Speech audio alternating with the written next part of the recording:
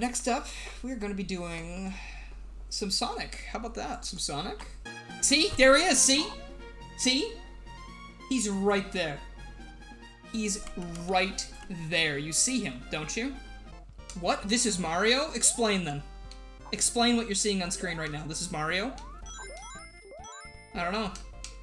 Might have some words on that one. Get the Sonic CD jumping sound effects. Here's everyone's, oh wait, I can't do it yet. Oh no, I can. Here's everyone's beloved Super Peel Out. What do you think of that? What do you think of that? Hmm? Kinda crazy, right? Maybe this isn't a Mario game, huh? Don't worry about all these guys. Badniks. Ooh, jeez. Does a spin dash kill things?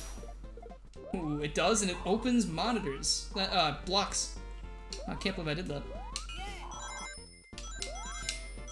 Electric shield works as intended as well. Look at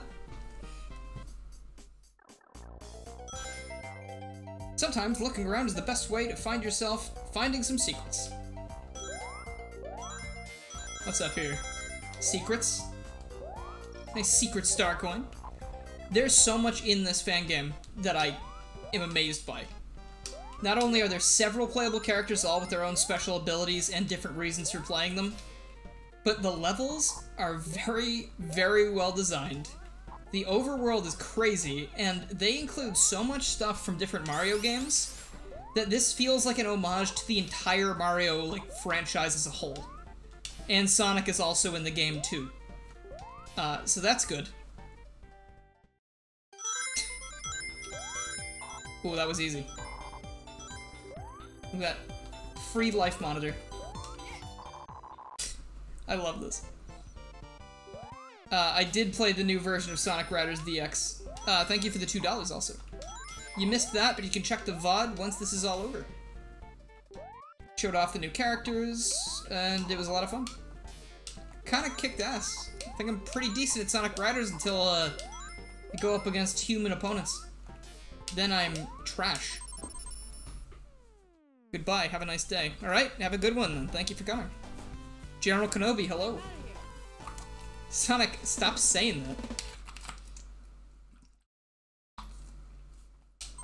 So yeah, this is one of my favorite fan games to ever exist. This thing is crazy.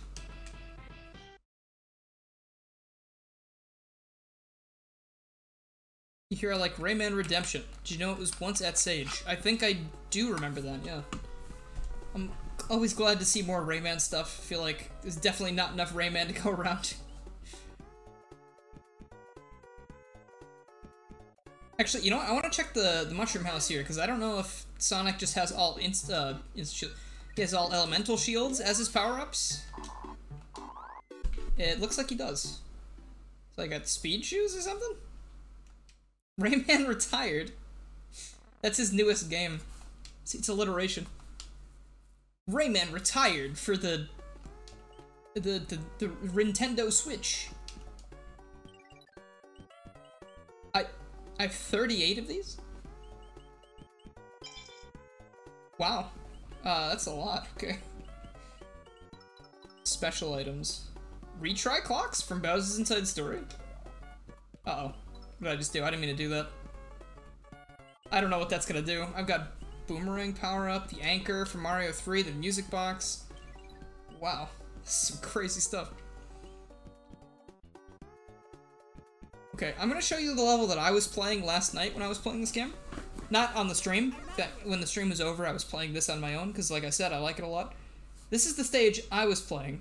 Yoshi's not allowed here. But we go into Mario 2. This is a very nice little area. Right, that spin dash is a little lacking, but you know, if he goes too fast, he's gonna be completely uncontrollable.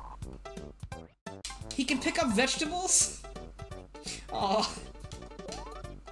I love this. This is like a fun little Super Mario Bros. 2 Sonic experience. Super Sonic Bros. 2, like in that video I made a while back. I'll show you some of the other characters after this as well, because we do have a lot to choose from.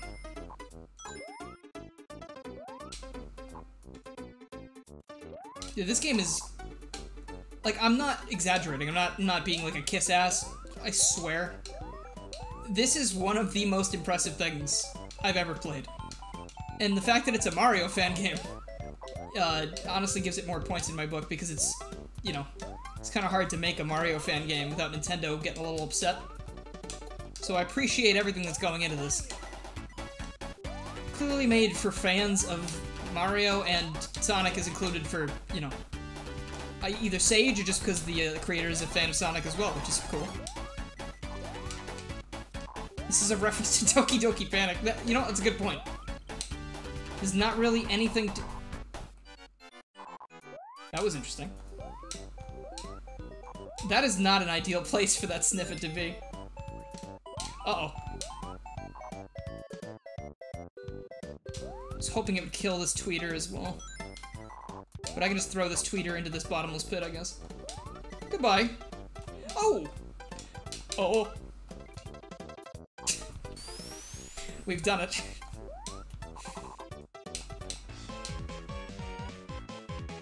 That was unfortunate. Sonic moonwalking. Definitely a highlight of the stream.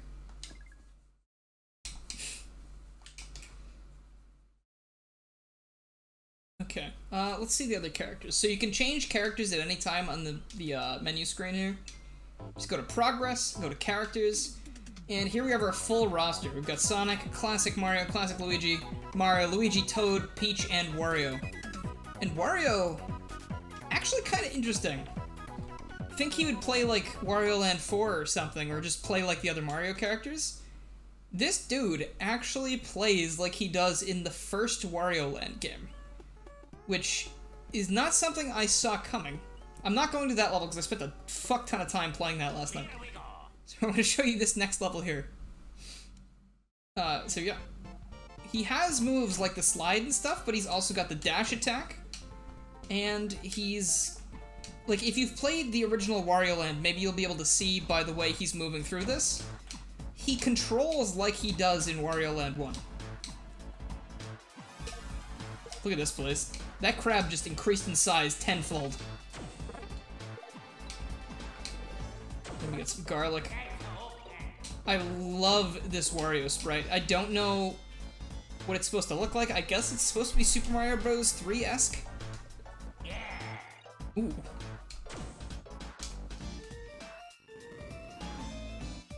Okay, that's a really neat way to rework the dragon hat from Wario Land 1. Holy shit, we do have a lot of Wario Land 4 stuff. Dude, this is sick. Do they have the jet hat in this game? I wonder. Okay, there's just the dragon hat. I guess I'll keep that nearby. Alright. It's a good thing I kept that other one on hand. So it said I could also do the body slam. But I don't know how to trigger that. Maybe I need another power-up for that. But I believe Wario also picks things up like he does in his original games as well. No! Oh man, that was way too close. Yep, whatever. Just fucking kill me.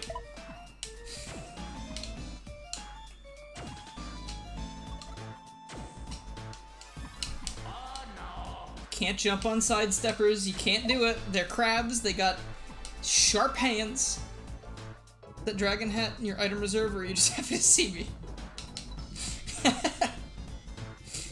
Also, I see we have like these blocks that you need the dragon hat to get by, and I'm pretty sure that will change depending on what character you're playing as, so you don't need to play as Wario to get through there. But also I'd like to point out, in Super Mario World, you could swim 3 different ways. If you press the A button, you swim normally. If you hold down, you swim upwards very slowly, but it's good for like, it's almost like strafing. And then if you hold up, you will swim upwards extremely fast. And like I said, this game incorporates like everything from the Mario franchise practically. So the creator added all of these things from Super Mario World. So yet another reason, like attention to detail, super impressive and amazing. The jetpack was a cool ability. I'm assuming that Wario's got a couple more power-ups because everyone else has a lot. Like, Mario and Luigi have several abilities. And actually, now that I think about it, each character gets different power-ups. Like, Luigi has his alternate power-ups from, like, you know, the future of the Mario series. Like, his raccoon suit is the Kitsune Fox Luigi. Princess Peach, I believe... what does she do? I know there are differences. Luigi, I found this costume in this game where he dresses up like a panda and he will throw, like, Hadoukens. That is obviously a new power-up for this game. And I would show it to you if I could. But it's pretty fucking cool. Hey, who said we wanted the jet hat? Oh, sorry, that's not the jet hat. That's just the, that's the bull hat, which is just from Wario Land 1 again. Can't do the dash move underwater also, so I don't know if this thing has any extra abilities. Maybe this gives me the ground pound now? Oh, and see, holding an item makes you swim faster, like in Mario 3 and Mario World. I think in Mario 3, right? Ooh, red coins. So just like in New Super Mario Bros. Wii and all of those more modern games, we have the red coin switches, and if we get all of them, then we get a prize. Probably a 1-up. Oh, it's golden garlic? It's a 1-up? Dark Mist, hey, thank you for joining the sponsor group. Very much appreciated. If you are in the Discord, you'll get a roll too, so you can be appreciated. You know, I mean, I already appreciate you, but you will be appreciated further. Look at that giant Pac-Man. That's awesome. Oh, jeez. These guys have always been a problem. Uh-oh. Yikes!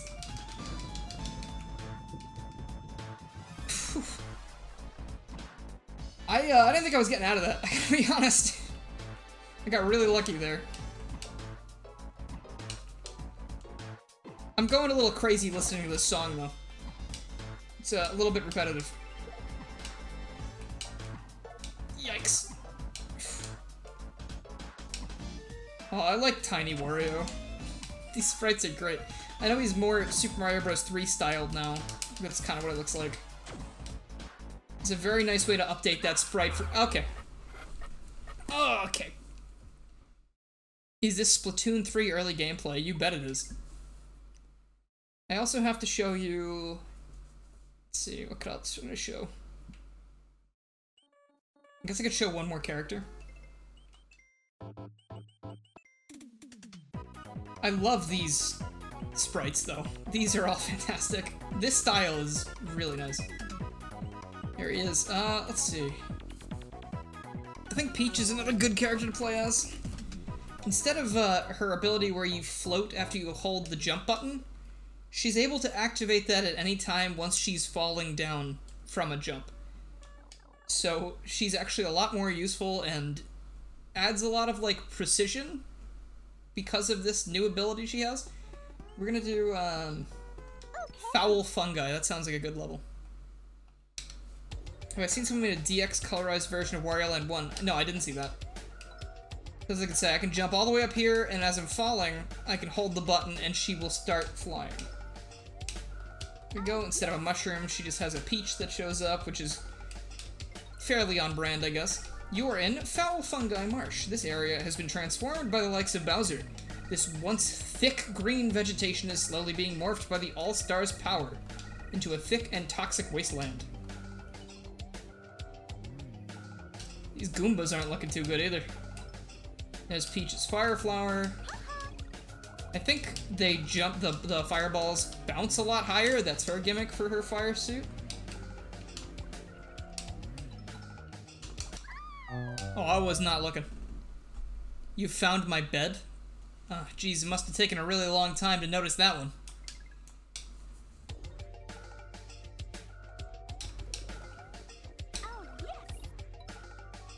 Or unless you're noticing the thing on my bed. Are we finally gonna talk about that? I'm surprised no one's mentioned it the entire stream. It's a realistic toad sitting on my bed behind me.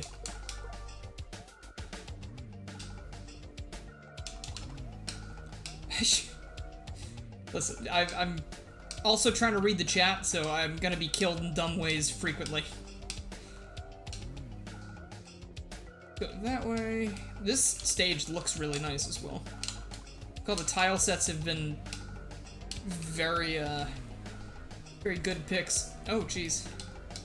Toxic sludge now we gotta deal with, I guess. Watch out, there's a toad behind me. Uh-oh, we're not even playing as him in the game. Oh, this is the great thing I love. They have Bitty Buds in the Mario 3 style. I love these guys. These are my favorite enemies from the newer Mario games. I don't know why. I just like that they travel in groups and they're adorable. Not too adorable that I won't kill them. But, you know. Gotta start somewhere. Oh, shit. No! Oh, no! That sucks. Alright, well. I'm gonna parkour Sonic game. It's called Sonic Lost World. And it wasn't very good. Those blocks were giving me the heebie-jeebies for a second because I thought as I walked by them, they were going to fill in like these coins are. But I forgot that's not how physics work. Just for coins. Obviously, money is the exception.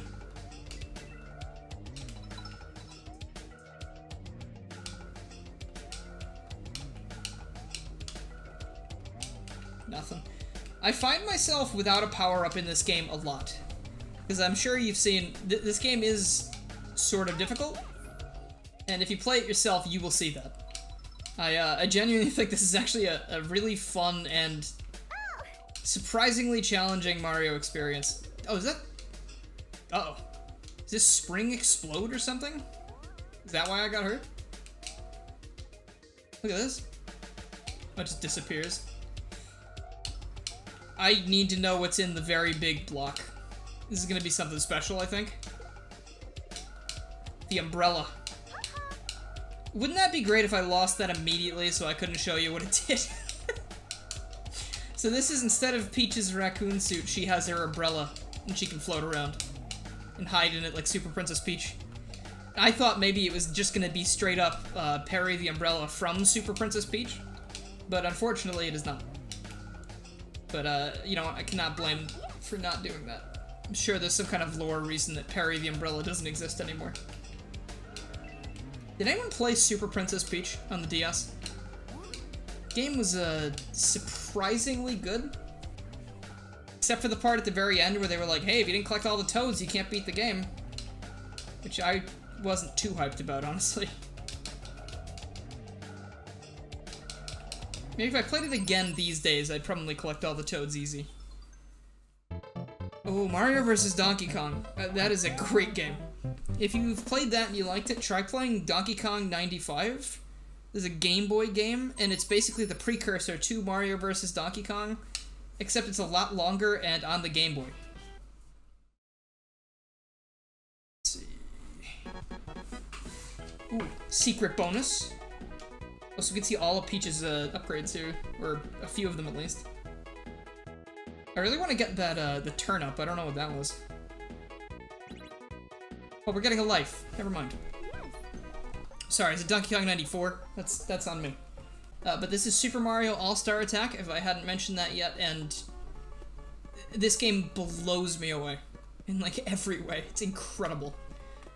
It does have this weird quirk, though, where you can't exit it by hitting the X button. You need to either go back to the title screen and quit, or you need to just, you know, task manager delete.